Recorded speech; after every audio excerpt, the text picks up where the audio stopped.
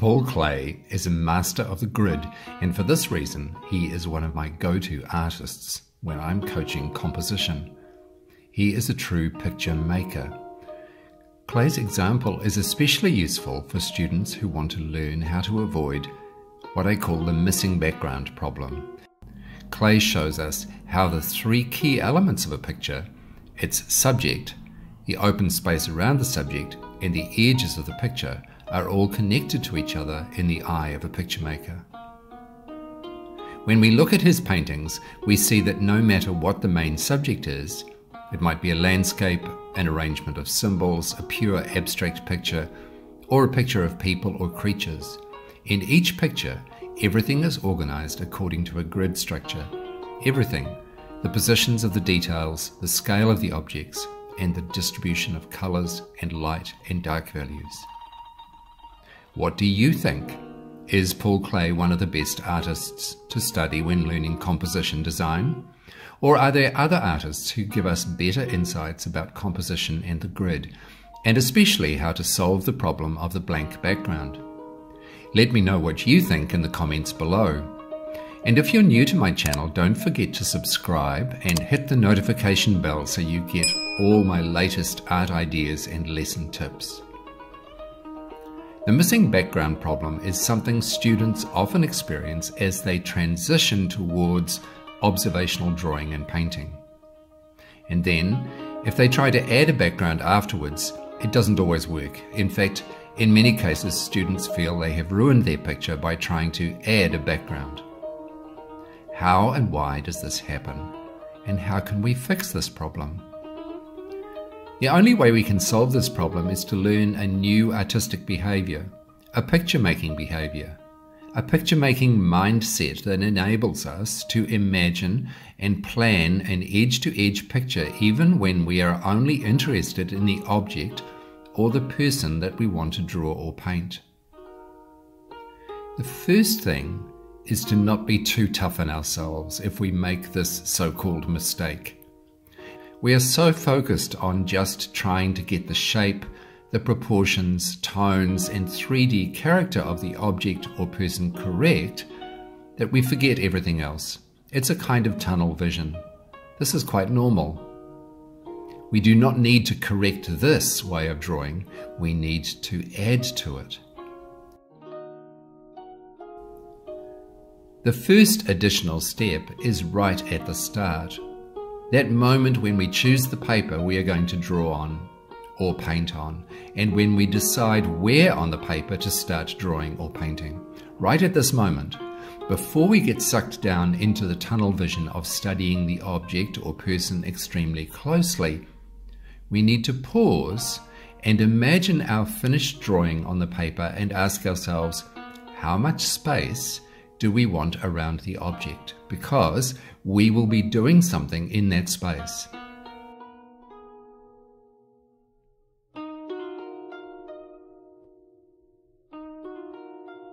The second additional step comes at some stage during the actual drawing of the object or the person. At some moment, when you feel the drawing of the object or the person is coming together or shaping up well, but not yet complete, step back.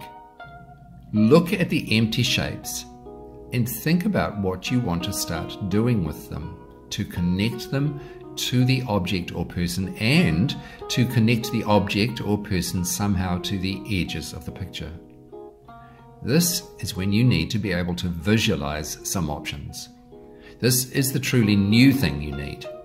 You need to find some new picture making experience, and that experience will give you a menu of options. Now, there are many ways that other artists solve this problem. So let's have a look at just a very few examples. Let's look at Wayne Thiebaud. The way he does it with his cake paintings and his other paintings of people or objects is through the luscious paint surfaces. He uses the same paint application treatment, the same thickness of paint and visible brush strokes, whether it's in the space around the object or the object itself. Now, for a completely different approach, look at Alice Herbst's paintings. What she does is creates lots of activity in the space around the figures that she paints. She does create a scene, but the way she does this is by photoshopping a montage of other images, and then she uses that as the basis for creating a very busy space, a textured space.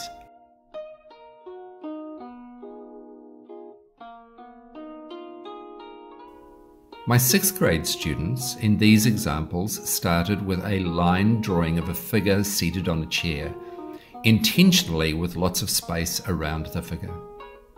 And then they searched for lines on the figure itself or on the chair that they could extend out to the edge of the picture. This created a web of connections between the figure and the edge before they added colour. Now that approach is quite similar to the technique we can learn from today's artist, Paul Klee. Paul Klee uses 2 basic methods. First, he draws a grid of pencil lines that links all parts of the picture from side to side and top to bottom. Secondly, he paints every space in this grid, often with transparent watercolours, using colour contrasts, hue contrasts, and colour accents to emphasize the details that are most important to him. Then it is almost as if the details of the drawing or the painting are emerging out of a unified space or environment composed of colours and lines. To make our practice activities simple today, we are taking one subject that Paul Klee sometimes used, lettering. In this example, he has embedded the words of a poem in his grid of lines. See how each letter touches the line above and the line below, so even the letters become part of the grid and they create their own geometric patterns. We are going to use lines, letters, and colours, just like Paul Klee, to practice this technique now. Warm-up activity 1. Types of grids. Make several small, playful grids to find out the types of grids you like. Use evenly spaced straight lines, unevenly spaced lines, curved or wavy lines, bold lines, nervous, skittish lines. Fill 1 or 2 pages with lots of experiments. Warm-up activity 2. Types of lettering. Doodle and play with different types of lettering that you can draw with lines. Create letters that might suit being placed in a grid. Make different types of letters that have open spaces inside them that you could later fill with colour. Activity 3. Let's put the 2 together. That is, now let's put a grid and a series of letters together. You will need an HB or a B pencil. Plus you're going to need good art paper, for instance, a watercolour paper, because in the next stage, when you add colour, your paper needs to be thick enough and strong enough to take watercolours or layered brush markers without the paper surface wrinkling and warping or breaking up. What letters or words are you going to experiment with? You could simply use the alphabet, or you could choose or compose a short poem or a slogan, or use your family's names or a series of numbers. Activity 4. Add colour. We're going to add colour to the lettering grid that you just created with your pencils. For this you need transparent colours. For example, you could use watercolours or good quality brush markers, or colour inks applied with brushes, or aquarelle pencils or colour pencils. The idea is to use the lines and the patches of colour together to create the expressive structure of the composition.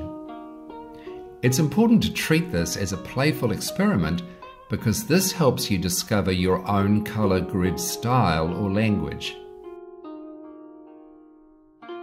Advanced Level Activity 5. Try this advanced activity whenever you feel ready to use Paul Klee's grid and patches of colour technique in your own way, in your own style, and with your own free choice of subject. To really test this technique out for yourself, choose any subject you wish that doesn't already come with a background. Of course, you can use this technique with a scene like a landscape or a drawing of an interior like your room or the classroom. But to start with, it's good to test out your creativity with some freestanding subject where you must create the space around it. Try a portrait or a figure study or an object or a small still life or a freestanding building or tree. Create a harmonious structure, a harmonious interconnection of object lines and grid lines that extend all the way to the four edges of the paper.